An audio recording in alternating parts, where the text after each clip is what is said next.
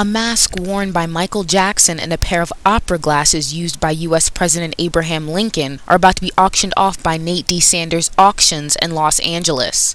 The silk mask was specifically designed for Jackson. While he wore a variety of masks in public over the past few decades, this one is particularly significant, said manager of Nate D. Auctions, Laura Yntema. Well, apparently Michael Jackson, wore these masks, and this was the one that he wore while rehearsing for This Is It, his comeback tour.